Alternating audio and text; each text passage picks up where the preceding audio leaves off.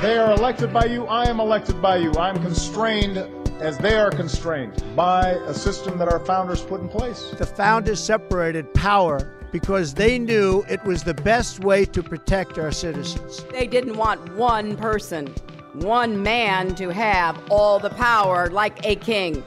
We show by our work that free people can govern themselves. You can't pay lip service to the Constitution without obeying it. Keep your eye on the ball. Structure is destiny. This is Necessary and Proper, the podcast of the Federalist Society's Article 1 initiative. All views expressed on this podcast do not necessarily reflect those of the Federalist Society. Hello, this is Nate Kazmarek. Welcome to Necessary and Proper. We are here in the national offices of the Federalist Society in Washington, D.C. And today I'm looking forward to a great conversation with our guest, Dr. Kevin Kosar. Kevin, how are you? Very well. Thanks for having me here. Well, thank you very much for joining us. We're looking forward to this. I thought I'd just orient the audience to get started as to your background. Earlier in your career, you were a lecturer in policy and public administration at New York University and Metropolitan College of New York. You were an analyst and research manager with the Congressional Research Service. How long were you there? I was there 11 years. 11 years from when to when? 2003 to 2014. Great. And after that, you joined the R Street Institute, where you are a senior fellow and governance project director. Kevin is also the author of several books, including Failing Grades, The Federal Politics of Education, Whiskey, A Global History, which was published in 2010, and Moonshine, A Global History, which was published last year. You've been a Presidential Management Fellow, and you've won the Academy of Wine Communications Wine Writer Award. Most recently, you co-authored a new book with Adam White and Orrin Cass. That's titled Policy Reforms for an Accountable Administrative State. And Kevin's chapter in the book is titled Reasserting Congress and Regulatory Policy. I look forward to discussing that a little bit later. So you mentioned you're originally from Ohio. What originally brought you to D.C.?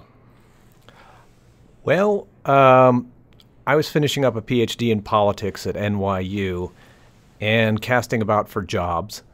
And I also was committed to not being a political science professor who had never worked in politics or government. That seems to be an unfortunate trend in recent decades. And I didn't want to do that because I knew the best professors I had, guys like Lawrence Mead and Joseph Vitariti at NYU, they were people who worked in government and also had the PhD. So I was looking around for opportunities to get into government, and the Presidential Management Fellows Program was my in. I applied, got in, and got offered a spot at CRS. Excellent. And again, you started there when? Oh, geez, September 8th, 2003. Excellent. And maybe you could fill in for our audience a little bit more about the CRS. Talk about, if you would, for those that are not familiar with the agency at all, an overview of the agency. Why was it created in the first place? How long has it been around? Sure. The Congressional Research Service is a nonpartisan agency inside the Library of Congress. It's been around for 100 years. It's staffed by civil servants. So these are people who are not turning over when you have a turnover in Congress. They're not appointed on the basis of partisanship or anything else. It's advanced degrees and credentials and all that sort of stuff that gets you into CRS. And their job is to serve as the institutional memory for Congress. One thing that is difficult for a lot of folks to appreciate, I certainly didn't get it, not fully until I showed up here, is that our Congress is a representative body. It's us. It's we the people. It's people who've sold cars in their lives, who've worked as small town attorneys, who have done all sorts of stuff. And when they arrive at Congress, suddenly they're being told that they are in charge of $4 trillion government, one with its, reach all around the globe. Nothing has really prepared them for that responsibility. And these folks turn over pretty regularly. So how do you get those folks up to speed? Well, one way is the Congressional Research Service. They have folks who stay there for decades and who know issue areas and know how, parliamentary procedure in Congress works. They know just about everything under the sun, and they are there as a resource to help members get up to speed. So that's what the CRS does. It's got about 600 employees, down from the 900 it had about 15, 20 years ago. So it's shrunk a bit, but it's still a real important place. And how is it structured? Is it structured by topic or area of expertise? How is the organizational structure? Well, it has kind of 5 big divisions. One division is the information specialists and reference librarians. These are the folks who can find just about any fact that you can ever imagine. These are the people who know the insides of the library with its bazillions of books and holdings. They know where to find everything. And members of Congress tend to look for just about anything you could imagine. Then there are 4 other divisions that are kind of broken up roughly by issue area. There's an American law division, so they do legal work on every topic you can think of. There's foreign affairs division. There's a government and finance division where I hailed. And then there's the resources, sciences, industry division, which deals with science, tech policy, manufacturing, that sort of stuff. Okay, and while you were with CRS, where did you find yourself, and what was your responsibility while you were there?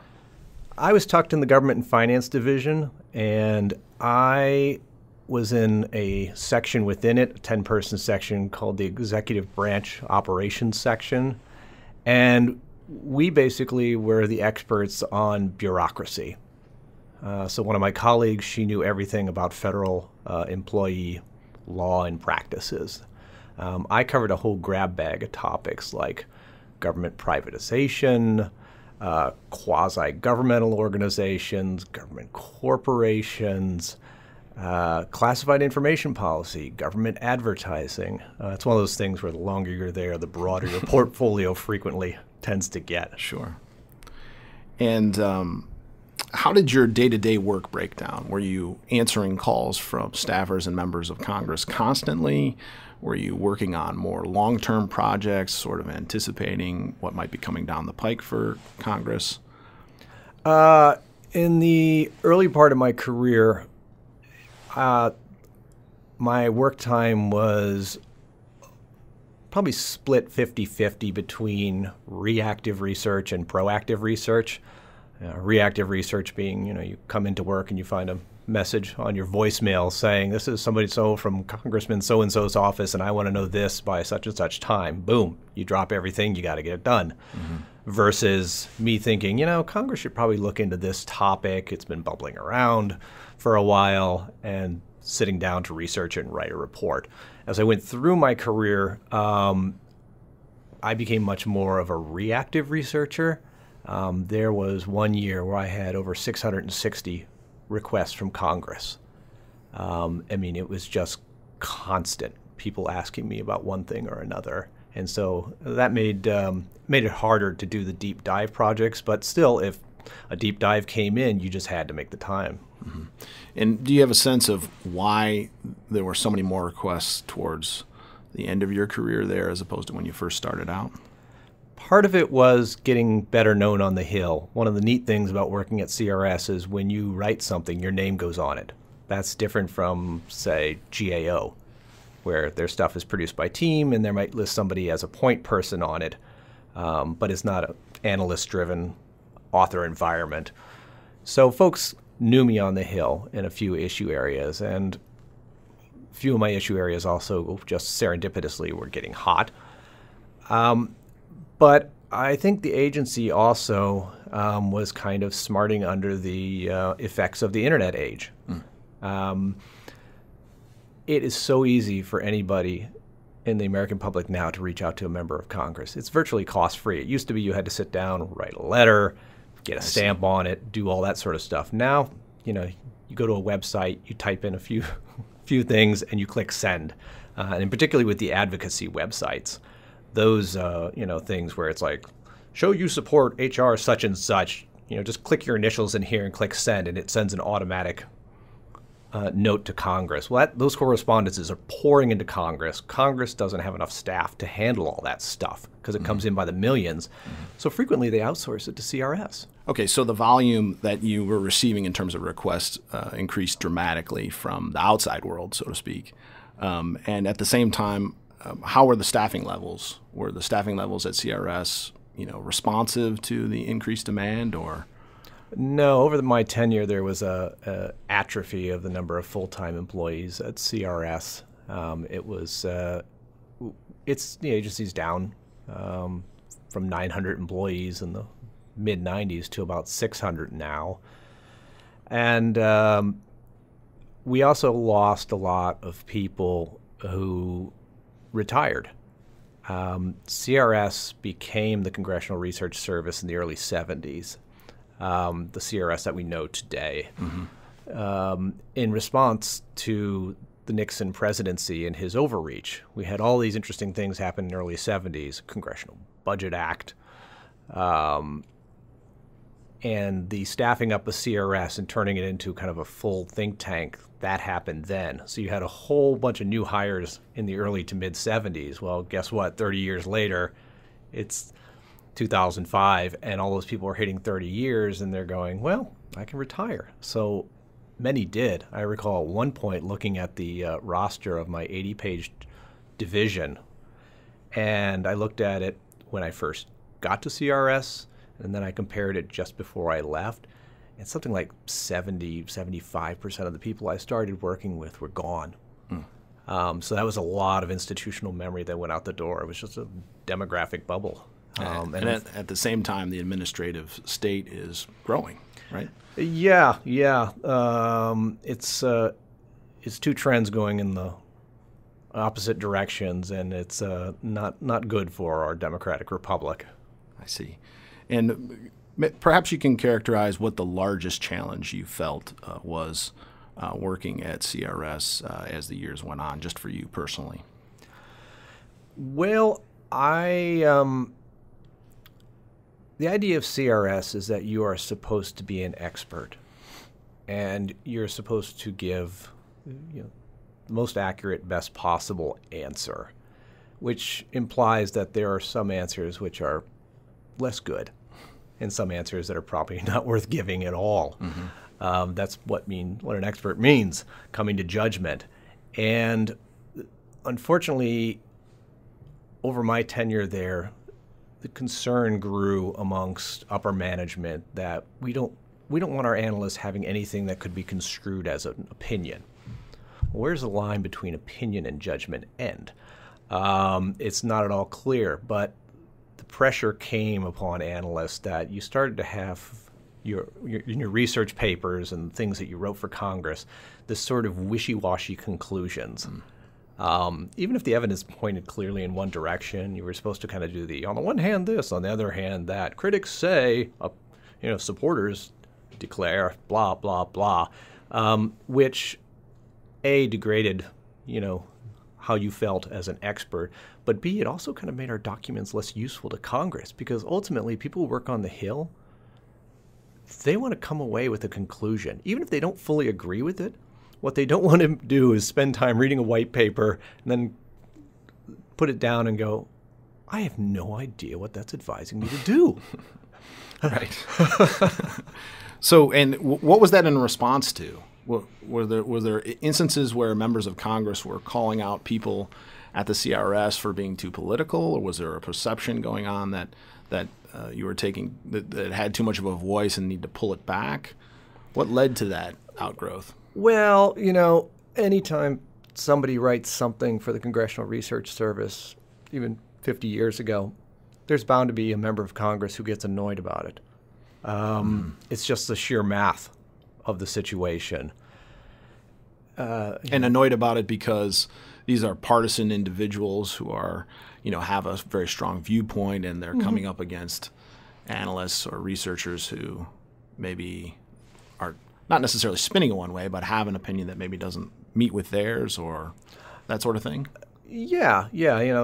Sometimes you raise facts and others find them inconvenient because it means the sort of things they've been saying out loud and waving their arms about no longer look quite right. I see. So that's a perennial problem, the challenge between kind of politics and expertise, and that's always been at CRS. Where it got exacerbated was with the internet. When I first started at CRS, we had a very simple website. And we also had, kind of as a vestige of the way the place used to work, a room on the second floor of our building, the Madison building, which had printed copies of all our reports. And congressional staff who wanted them were expected to kind of walk over and browse through the various sections and take the reports they wanted. Mm-hmm. So what that meant is our reports were not particularly widely distributed. Then the internet comes. Suddenly PDFs of all our reports are floating around everywhere. And you have bloggers coming out. You have media who never previously wrote about CRS reports chiming in on them. You have television shows. I had stuff of mine show up, being waved on like Hardball and other places. And that creates more politics. Mm-hmm. And then you get members of Congress or congressional staff coming to CRS and saying, "Wow, you don't like that report, da-da-da-da." The agency wasn't quite prepared for that, and unfortunately kind of started to crouch and try to hide from we don't want to do anything that'll upset anybody, and that's where the pressure came to make your reports more boring. I see. Make them so bland that nobody could possibly see anything in them that would upset them, which of course reduces their intellectual utility. I see. And prior to that, prior to the internet age and these reports being more broadly shared, was the media regularly in contact with people at CRS to ask questions, to get up on an issue? Based upon what my older colleagues told me, there were media contacts with some analysts. Some analysts they're not interested in talking to the media at all. I see. They don't think it's worth it. They don't think it's part of their job. But other analysts had good relationships with media, and they like to kind of liken their position vis-a-vis the media as, kind of almost professor to student. A media person picks up some topic that they have to deal with, some complex separation of powers issue or something. Here's a guy who will give you 30 years of background knowledge on it so that you, the reporter, don't make a dumb mistake or misframe the issue. Very, very useful to reporters. So that's always been the case. It's just now you have broader media inquiry because of the internet age and the ease of sending emails. Yeah, it was very different back then. You had paper copies and you had person-to-person meetings or telephone calls to discuss your reports and to discuss the content and the larger topic. Very different from some blogger who knows where picking up something you wrote and not contacting you and then just writing some flame post upon it. I see. And can you tell us what are you most proud of from your work when you were there? I'm sure there are many things, but if you could nail down something in your top 5 or... Oh, geez. There were so many good experiences there, so many good experiences. Being called by members of Congress directly into their office, treated as an expert and asked to give your candid opinion on a particular thing, that's very gratifying. Sure. Being called to testify, which I did a couple of times. How many times have you testified before Congress? At CRS, I testified twice. I've also testified since coming to R Street. Great. Having staff who didn't know me personally, but by virtue of working for CRS, just trusting me and bringing me into meetings where they were looking for witnesses for a hearing and helping them craft questions, just being pulled into that sort of stuff. It was remarkable. It was absolutely remarkable. I can't speak with specificity, issue specific. Sure. Just because CRS does its stuff privately. Gotcha. And I'm curious if there are ways that you have in mind that the CRS can be improved in terms of making recommendations to Congress. Yeah, first I would think that each chamber would be advised to have some sort of rule that they adopt as part of their rules package or something like that, which basically says, don't kick the nerds around, even if you disagree with them. Just to remind folks that these guys are here to help you be smarter, and that gratuitously bashing them is not helpful, and it moreover just perpetuates a media story anyway. So just resist the temptation. That would help. Certainly, people would feel like they're less under siege there. Second, CRS is inside the Library of Congress, and unfortunately, it does not have real independence. Its hiring procedures are based on Library of Congress hiring procedures and are astonishingly bureaucratic and astonishingly costly. I would think that is one thing that should be changed, because the work of an analyst is very different from the work of somebody who's, say, shunting books for the library or something like that. I would also say that... So direct hiring authority from the people who have experience in the area and who would know best who could work for the agency well. The agency has direct hiring authority, but the procedures it has to follow are just unbelievably baroque. I mean, it takes months to get somebody hired there. Right. And in that time, someone who's applying for those jobs is likely turned off by the experience, and they may go somewhere else, right? I mean, that only adds to your challenge as an agency, I would think. Yes, definitely. I think the agency would also benefit from being encouraged to hire folks on kind of long-term contracts as opposed to making them full civil servants with lifetime tenure, which is the way it works now.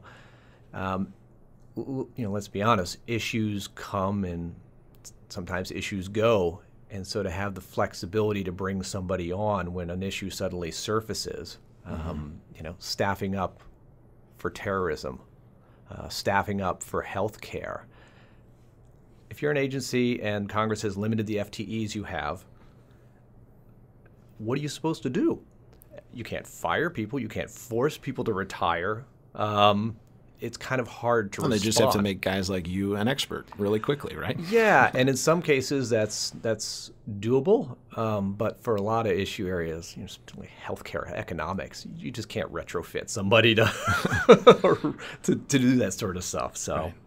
And sort of lastly on the CRS, where does it fit within the budget? I mean, what time, if you know off the top of your head, what are the type of numbers are we dealing with in terms of? Yeah, sure. Size? It's the agency is about $106 million per year, and so that covers its 600-ish employees, and that's a number that's been flat for some time, and unfortunately, per capita employee costs rise due to factors that are frequently outside the agency's control, which of course means less money to hire people. So from your perspective, your vantage point, it would be advantageous to bring on more people, increase staff, and to increase the budget there, and you would get pretty good bang for your buck. Is that your perspective? Yeah. I mean, I certainly think that the procedures for removing folks for suboptimal performance need to be toughened up a bit. Okay. And I mean that both with the analysts and the managers.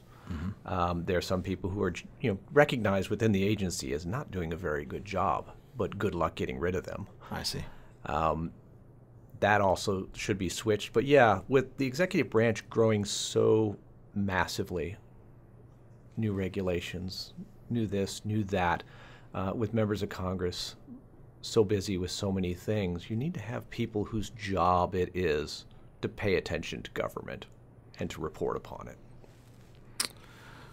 So why did you end up leaving the CRS? Yeah, it was a peculiar thing. I was on the cusp of being appointed to permanent management. I had done some temporary stints in management. I was doing great there, but I found myself doing a lot of outside writing for things like the Weekly Standard, doing papers for academic conferences and other sort of stuff that I had to do on my own time, and I was really enjoying that stuff. And I kept thinking, boy, wouldn't it be wonderful if I could have a job where I could do more of that outside stuff that was such a kick. And lo and behold, suddenly there was this new position at the R Street Institute where I'd get to do that. And I applied and astonishingly got hired. And it's been a happy 2.5 years. And in those 2.5 years, you've been overseeing 3 separate research programs. One to modernize the U.S. Postal Service, right? Mm-hmm. And another is to rationalize federal and state alcoholic beverage policies. Mm-hmm. And lastly, and most importantly for our purposes, to strengthen Congress. Righto. Can you tell us a little bit more about your work there? I know that's a broad question and it's over 3 areas, but maybe you could touch on each and then talk about Congress a little bit. Yeah. No, it's when friends and family in Ohio ask me about the new job and how it's different, I say, well, let's see. I write about government stuff. I frequently talk to congressional staff and members of Congress. I guess the job's kind of similar. But it's very different. I certainly do get some requests from the Hill for assistant, but the great majority of my time is me prospectively picking out topics to write about and pursuing them. And I was hired on initially to do congressional reform stuff, broadly cast, and over time, I've built in these 2 other programs, the postal and alcohol one. Was that work you brought forward from your experience at CRS, or those sort of new areas that you're interested in? Yeah, no, the postal thing was something I picked up at CRS, utter serendipity. My first boss there during my first meeting, me and another new guy were sitting across from him, and he was trying to think of work to assign us, and he said, well, I'm the lead researcher on postal. I need a backup. Who wants to do it? And the other guy just froze, and I was like, all right, I'll do it. And then my boss retired like 2 or 3 years after that, so I became the lead on postal, and I did a ton of work on it. And the alcohol thing grew out of this hobby that I got into in the mid-1990s of just being curious about alcoholic beverages. Growing up in Ohio, I was aware only of thin yellow beer that came in cans that one often slammed. I spent some time at Ohio State bartending at the faculty club, and I realized that there were better ways to drink and better things to drink. And then I got to New York City, and it was like being turned loose in an alcohol smorgasbord. So I started writing about alcohol in my spare time and during graduate school, and launched a website in '98 called alcoholreviews.com. And it's always been something I've been doing on the side. So now to be able to bring that out of my hobby space and into my actual workspace is really something. Well, that's excellent. It's good to get to do things, work on things that you're passionate about. And of course, as you know, we at the Article 1 Initiative, we are passionate and focused upon Congress. So I thought maybe we would talk a little more broadly about it as an institution. But from your 10 years or more of working with them and observing how it operates, can you share with us your impressions of Congress? It is a firm, a company, an organization with a lot of 19th and early 20th century structures and processes and attitudes built into it, living in a 21st century world. I see. And I think that accounts for part of why it's not held in particularly high public esteem. I think that's an understatement. It's also one, it's in a really peculiar historical moment. Partisan control of the chambers has swung back and forth more rapidly over the last 20 or so years than it had at any time since just after the Civil War. So that lack of stability scrambles its operations. It starts turning everything into a 2-year play clock, and it gives members different incentives. I see. It's always about playing to the next election. It's about either playing opposition or it's about doing as much messaging as possible. It's a strange historical moment. I don't know how long it's going to go, but it certainly has disrupted operations. And I would imagine it would have an impact and effect on elected officials, the way they behave, how long they stay up in D.C. How have the elected officials, in Congress, generally changed over the years? Well, they are more and more running against the institution as opposed to being proud of being part of it. They accordingly are flying into town on Tuesdays and flying out Thursday afternoons or Friday mornings. They're not making their homes here. They don't want to be accused of catching Potomac fever or joining the establishment or something like that. So certainly that affects their ability to socialize, and it just affects their time on task. They also are besieged by media. The space in which politicians used to operate was much broader. There were state and local reporters who would cover the Capitol, but frequently they were on friendly terms with the member. But members today now are in this media bubble where, they're hearing it from CNN, they're hearing it from Fox, they're hearing it from Twitter, they're hearing it from MSNBC. They're being forced to respond to just about everything.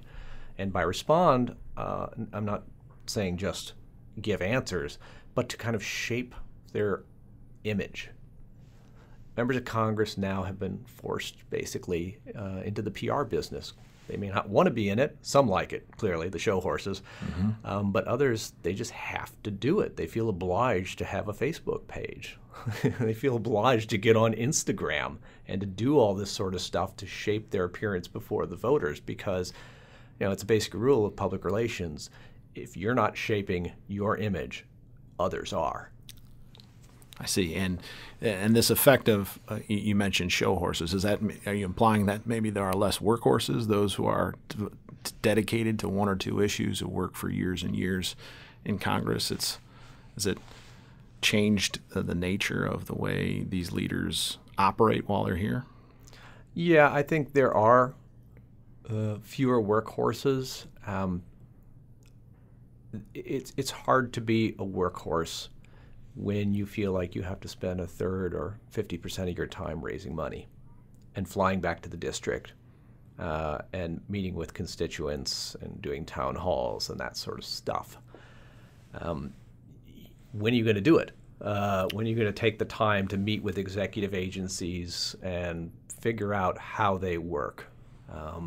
Just not enough hours in the day. It's also the case that, and this is for Republicans particularly, this new habit of deciding that people can be chairman of committees for only 6 years, and then they have to rotate off unless they ask for a waiver.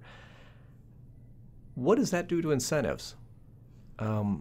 I think basically it turns the incentives in a bad direction, which is you get on a committee and then you start thinking, okay, how can I use this committee to step to a better committee? Instead of staying at that committee and doing the work and being committed to a given area? Right. The days when somebody like, Jamie Lee Whitten were on the Hill and they knew a particular policy area inside and out, that's declining. There are fewer and fewer of those sorts. You still get some. You get Grassley. You could say McCain on a few others, but those folks are becoming increasingly rare. And right now, it's a strange demographic moment in Congress where 55% of members have had 8 years of service or less. You have this kind of newish core up there. And they're being socialized into this, what they think is the normal way of doing things, which is partisan warfare, showing up only part-time, treating hearings as a vehicle for just humiliating the opposition or grandstanding, and why do the workhorse stuff unless you really personally are passionate about it? You won't get a payoff from it.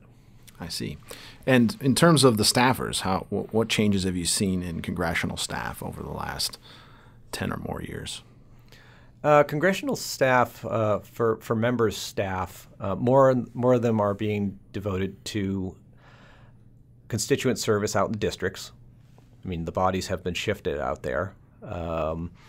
More are doing media outreach and constituent response, so that means fewer people are doing policy. The total number of staff has been flat for the personal staff, and committee staff has actually declined. And when you combine that with the legislative support agencies like CRS, GAO, also having fewer people, what you have is a weaker legislative branch. So it's in some ways a similar experience to what has happened at the CRS. And I think it's interesting that you mentioned at CRS during the Nixon era, the CRS was staffed up in response to sort of a perception that the executive was growing in power, but then it's declined. And so what are the reasons that the staffing at CRS has declined and also the staffing in Congress has declined at a time when the executive agencies and branches is growing so dramatically? Well, it seems to be driven by two things. First, budget politics. Particularly, as we know, entitlements are swallowing up a greater and greater portion of the money that's available to be spent each year. Sure. As such, that puts pressure to economize in other areas. So where do you do that? Well, ledge branch is an easy place to do that because you're not going to get a huge public outcry. In fact, and this gets to the second point, a lot of members of Congress think the public cheers when they cut their own staff and cut the legislative branch. That was something, Newt Gingrich, when he took over in '94, I mean, he railed against the corruption of Congress, and yes, there was plenty of it, Rostenkowski and all that sort of stuff going on. Mm-hmm. But he took a meat axe to the legislative branch. He whacked the Office of Technology Assessment. An entire agency of brainiacs just got zeroed out. So suddenly, the science information and research that they could do for Congress just was no longer available. CRS survived for a time, but then, boom, it started losing people and having its budget flattened. GAO took a huge whack under Gingrich. And why haven't we seen commensurate cuts in the executive branch? Well, every member of Congress has a program or policy that they adore. So anytime you try to zero something out, you got to fight at least one person over it who's bound to not want to vote with you on some other topic. There are, just name an executive branch program and you'll find somebody who loves it and wants to fight to the death to protect it, no matter how inefficient or ineffective it might be. But when it comes to the legislative branch, there are very few members of Congress who are willing to, go to the mat on that, because this is a branch that, as they see it, well, the funding is there to help experts and staff and that sort of stuff to help me. What's the direct connection to constituents? Well, A, there's the constituent service part of it, but they think they've got that to some degree triage.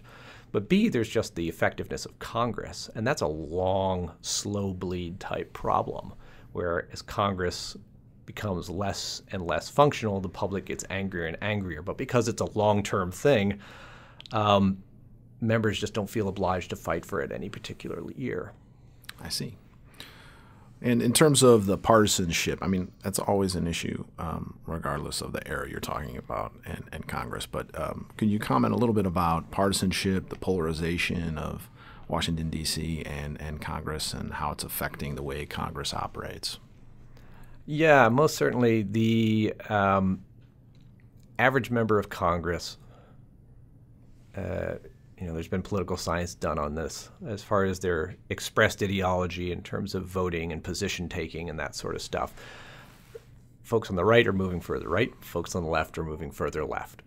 This is why, Susan Collins and other moderates are looking increasingly like in the last of their species. Mm-hmm. It's also the case that members of Congress more and more are paying attention to the loudest individuals out there, and the loudest individuals out there are more and more those who are the kind of the most ideologically strident. There's a guy who runs an organization here in town. He's a social scientist or psychologist by training. He's done some research which shows that if you take particular issues like, I don't know, postal reform, something that's been deadlocked for 11, 12 years now, if you take that issue and you put together a bunch of average voters and you give them policy choices, they're going to hash together a deal that's acceptable. So, that speaks to this dissonance happening. But if you only take the people who are kind of ideologically interested in the Postal Service, they can't cut a deal. Sure. And so there's this disconnection between the public and the folks who are governing, and the folks who are governing are paying a bit too much attention to the elites. I see. Lastly, just in terms of your general comments about Congress, do you have recommendations that you are pushing for Congress in terms of funding, staffing, committee structure? We'd love to hear what you're working on at R Street and your recommendations in that regard. Well, with our legislative branch capacity working group, which meets each month on Capitol Hill, staffers and experts, we're first trying to get people to actually think about Congress, as opposed to treating it as an afterthought or something that makes them twitch in annoyance. Think about the institution. Think about what would enable the institution to do its job in the 21st century, to meet the various citizens' demands and to carry out its constitutional duties. And then see what sort of policy reforms or institutional reforms would flow. I myself have put forth the idea that, yes, the legislative branch support agencies, those civil servants who are the extra eyes and ears of Congress, you got to staff that up. Inspectors general ferreting out waste, fraud, and abuse, other corrupt stuff. You got to give those folks the freedom to do what they need to do, and they've got to have sufficient funding to do it. I've also suggested that Congress needs to really admit to the lack of balance that's developed between the branches of government, particularly in the area of regulation. Mm-hmm.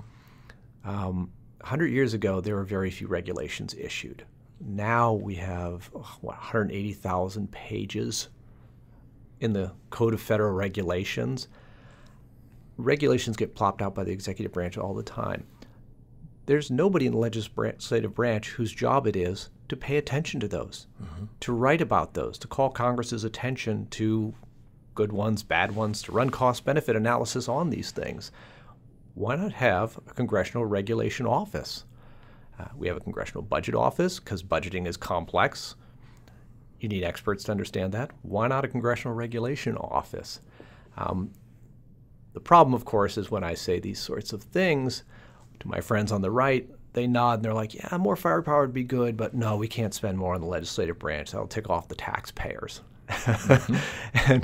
and I say, well, guess what? The taxpayers are already ticked off. They're not impressed with your performance. So continuing to starve the legislative branch and thinking that's somehow going to make things better, you've been trying that since the early 90s, and it's actually gone in the opposite direction. So, free up a few nickels, because in the grand scheme of things, the legislative branch's budget, which includes everything, Library of Congress, Architect of the Capitol, who takes care of the buildings, all that kit and caboodle, it's not $5 billion maybe, $5 billion. And the total budget's what, $4 trillion? Mm-hmm. It's a rounding error. Mm-hmm. Spend more so you can do the public's business competently. And the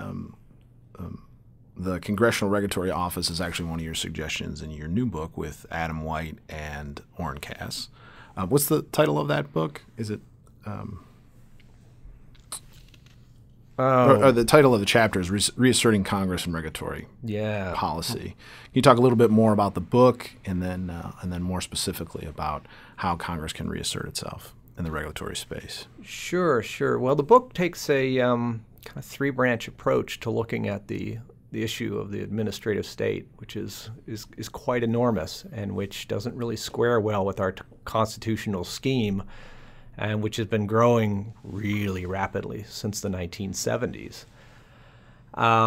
So Adam White has a chapter on kind of a judicial responses to it. Orrin Cass has an executive branch response to it, and then I take the congressional angle.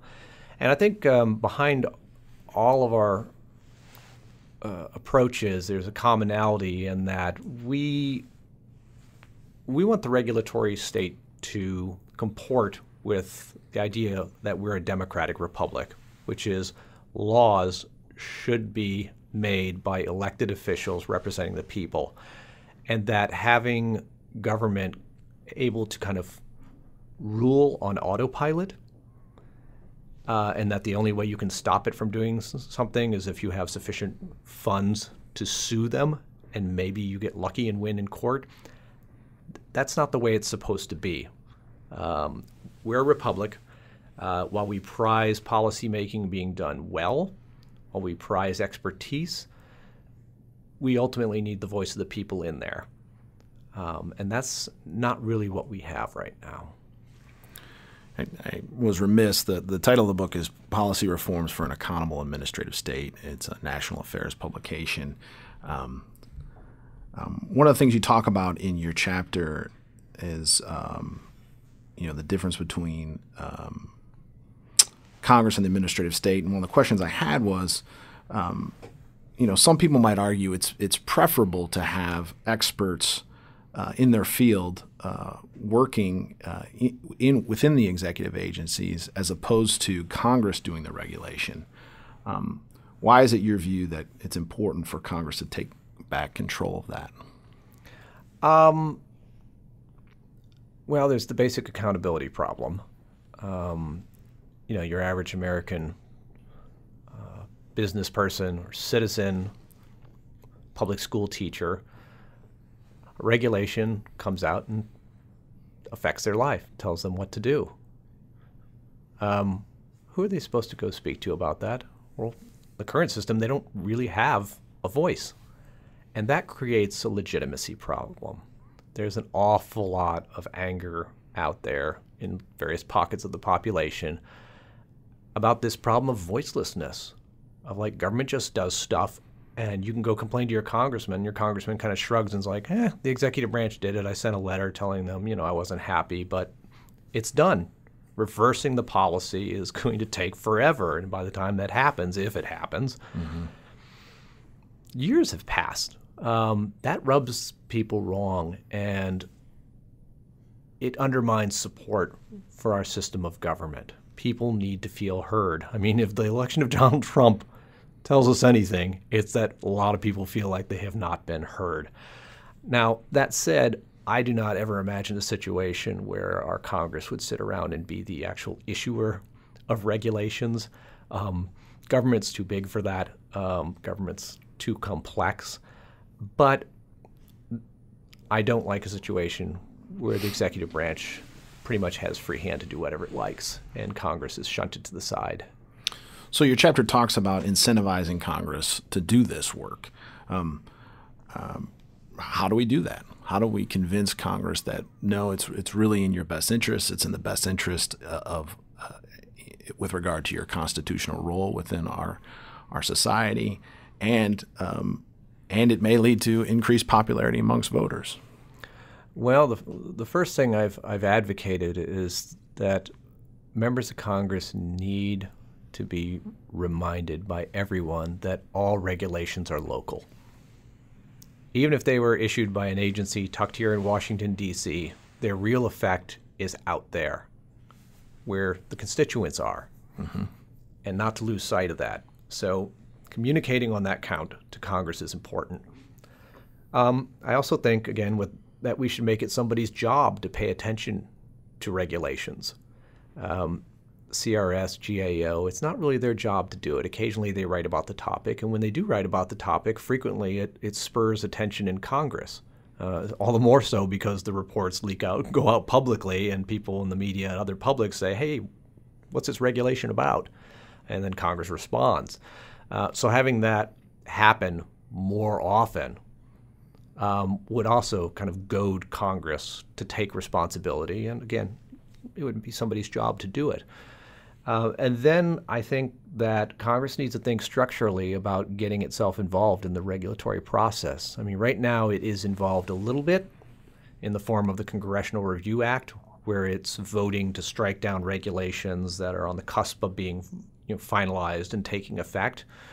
But that's a kind of whack-a-mole late-use tool. Getting Congress to be involved in the middle or up front would be preferable, and that could be done a couple of ways. I mean, many states have legislatures with committees to which regulations are referred as a matter of course. And then the committee has to do something. So that kind of puts them on the hook to either say yay or nay. You can also have something like the REINS Act, wherein really big regulations, things that are going to cost $100 million or more or have $100 million or more effects on the American economy, Congress would have to vote before they actually took effect. And that way we'd get past this game that they now play where Congress pays no attention to regulations, an executive agency goes and writes some big reg, and then Congress yells at them.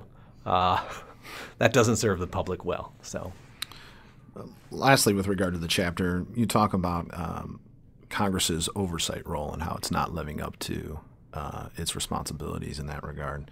And you assert that the power of the purse is key. Why is that? Well, if executive agencies don't have the money to allot to activities, then they can't do it. And so Congress has to get control of the purse so that it can be more directive of what the agencies are doing. We've fallen into this bizarro situation where the new budgeting norm is to not have a budget, or to adopt a budget that is just nobody believes it's going to hold, and then do appropriations at the last second before, when we're on the cusp of a government shutdown or just afterwards, and put through a bill that nobody has read and has funds the entire government or a great portion thereof. That just that's loss of control of the purse. If you have committees who are working on spending regularly, who are specifying where the money's supposed to go, zeroing out stuff that's not working, zeroing out agencies or programs that have become abusive or sloppy, then you're going to have a budget process that better represents the public's desires, and also one that's going to be a little more fiscally responsible. But right now, nobody's in charge of the budget. It's just anarchy. Well, on that happy note, I just wanted to turn a little bit to some of your other work. We talked about Whiskey, A Global History is a book of yours. Also, Moonshine, A Global History. When was that out? It's just coming out, 2017. Okay. And where can they find that, if the audience is interested? It's on Amazon. It's University of Chicago is selling it, Target, Walmart. Okay, so everywhere. Mm-hmm. I thought I'd just have you try your luck at a little bit of congressional drinking trivia. Are you familiar with former Speaker of the House Tip O'Neill's book, Man of the House? Yeah, classic I read a couple decades ago, It's a great old political memoir. In it, he sheds light on a happy hour club that another former Speaker of the House, who you may be familiar with, Sam Rayburn, used to hold in the Capitol building. And it's from this anecdote that I have two trivia questions for you. In Tip's book, he wrote that Speaker Rayburn held a regular meeting called the Board of Education. It was an invite-only affair and usually involved influential Democrats and new members of Congress. It was held at 4:30 in the afternoon in an unmarked room on the first floor of the Capitol, with a security guard posted outside. According to Tip's book, the point of the meeting wasn't really to educate new members of Congress, but rather to offer alcohol to newly elected officials so that leadership could learn everything about their new colleagues. That anecdote's always kind of stuck with me. I thought it was pretty wild. But here's the trivia question. Former Speaker Rayburn was said to have supplied water, ice, and a bottle of liquor to the congressman. What type of liquor did he offer them? I would think it was bourbon. Was it bourbon and branch was what they were doing those days? Bourbon is correct. And for a bonus question, what brand of bourbon was it? Oh, geez. Back then? Old Taylor? That is incorrect. It is Virginia Gentleman. And so there you have it. The longest-serving Speaker of the House turned to Virginia Gentleman for his intelligence gathering. One of the few bourbons made outside of Kentucky back then. That's interesting. That's right. And wasn't it in Northern Virginia? I think it was in Kentucky and then in what is now Reston. So that's probably more alcohol trivia than we needed to do, but I thought it was interesting given your work in that regard. So I just wanted to offer you an opportunity for any concluding remarks or anything else you'd like to share with our audience. Yeah, the one thing I would say is that Congress is in a bad spot, and I think many, if not all of us, feel a temptation to just kind of write it off, jeer at it. Yeah, they're all hapless, they're all crooks, they're all fools. But if we write off Congress, we write off our democratic republic. I mean, it's the only branch that is directly connected to the people through elections, through our ability to meet with them in person back in our home districts, or coming to Washington and visiting their offices. So, as much as one might want to despair, don't give up. And in fact, I think the more of us who get in Congress's ear and tell them that this is what we expect you to do. We expect you to govern, because the rest of us have our own private lives to run, so we need you to be competently running the ship. The more of us who say that, the better the chances are we can turn this thing around. Agreed, and we are committed to that work as well here at the Article 1 Initiative. On behalf of the Federalist Society, I want to thank you, Kevin, for joining us today. Thank you much. Thank you for listening to Necessary and Proper. If you enjoyed this podcast, please tell a friend, and don't forget to subscribe on iTunes or Google Play. To learn more about the Article 1 Initiative, please visit fedsoc.org/Article I. That's fedsoc.org/Article I.